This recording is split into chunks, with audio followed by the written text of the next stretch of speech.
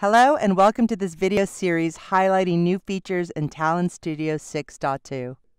In this presentation, you'll see how data integration support for SAP has been improved with the new SAP BW feature. You'll set up an SAP connection, retrieve the SAP BW object type metadata using this connection, and then use the new tSAPInfoCubeInput component to retrieve the InfoCube data from an SAP server. First, let's set up the connection to the server. Here's SAP Connections under Metadata. We'll fill in all the necessary connection parameters, including client, host, user, password, etc., as well as the server properties. Now we'll check the connection and we're connected.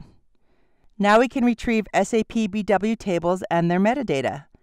In this example, we'll search and retrieve this table ZTALCO1 and its schema for which the object type is InfoCube. We'll check that the table info is all correct and click Finish. Then expand it in the repository. Looks good. Now that we've successfully retrieved the metadata, we'll create a new job.